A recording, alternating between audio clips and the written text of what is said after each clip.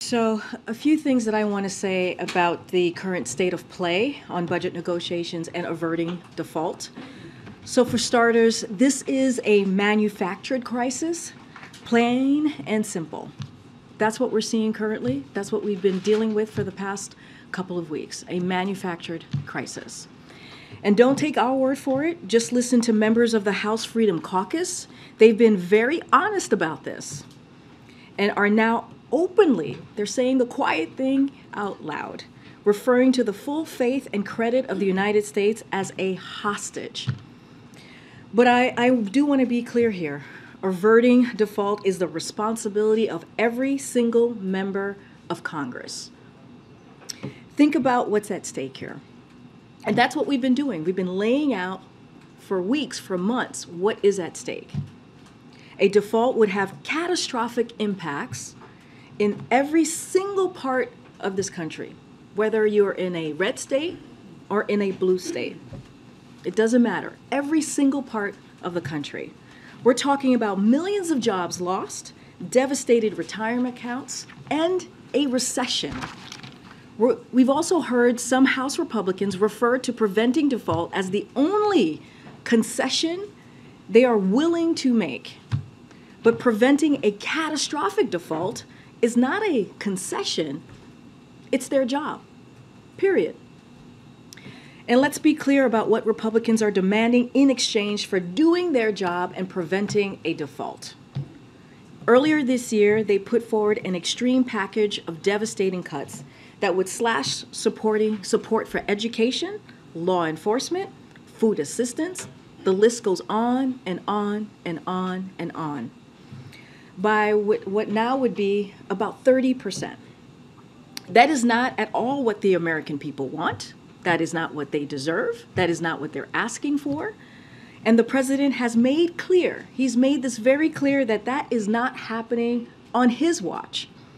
House Republicans have said we need to make these cuts in the name of fiscal responsibility and deficit reduction. But that's not what this is about. That's never been what this is about for them. Because even as they fight to gut investments in hardworking families, they want to turn around and protect tax breaks skewed to the wealthy and corporations. And guess what? Just last week, the nonpartisan Congressional Budget Office said those tax cuts would add $3.5 trillion to the debt over the next decade.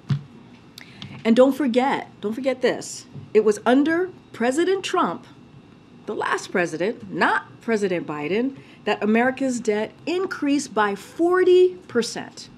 Again, by 40% under the last president.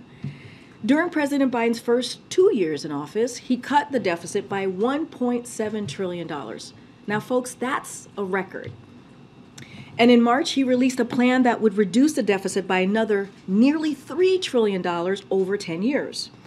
Not by slashing programs hardworking families can count on, but by cutting wasteful spending on special interest and by asking the wealthy and big corporations to begin paying their fair share, including closing loopholes. Those are the contrasting vision that these negotiations started with. That's where we began with the negotiations.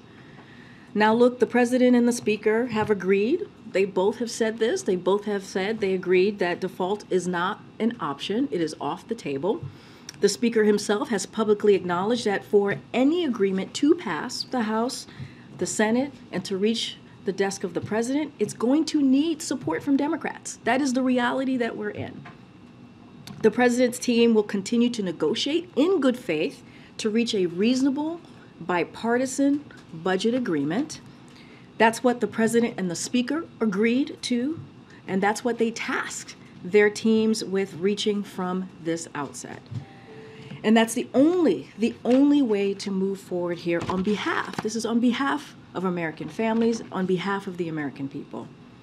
So, if I've left you with any doubt about House Republicans' priorities in just a few hours, all you got to do is check yourself. House Republicans will vote on a resolution to block President Biden's plan to provide up to $20,000 in student debt relief to borrowers, most of whom make less than $75,000 a year. The president's plan is a good one. It's a popular one, and it will help prevent borrowers from default when loan payments restart this summer. The choice House Republicans make today will send a clear message to their constituents. Let's take a look. Will Majorie Taylor Greene, who had $183,000 of her own business loans forgiven, vote to deny debt relief to the 92,000 student borrowers she represents?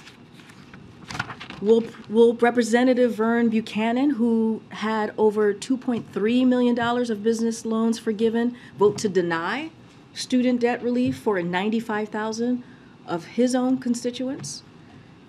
To the more than 40 million eligible student borrowers who are eagerly waiting to learn about the fate of their debt relief, I urge you to tune in to today's vote to watch which Republican lawmakers shamelessly vote against debt relief for you after having their own loans forgiven. And know this, President Biden won't stand for it. He will not stand for it, and he will veto this bill. Because let's be clear, this is not about cutting wasteful spending for Republicans, and it never has been. The same Republican lawmakers objecting to student debt relief are refusing to cut billions of dollars in handouts to big oil. They even had their own loans forgiven, as I just laid out, and you just saw on the chart to my left here. Meanwhile, President Biden has reduced the deficit $1.7 trillion and put forward a plan to cut wasteful spending and the deficit by another $3 trillion over the next decade.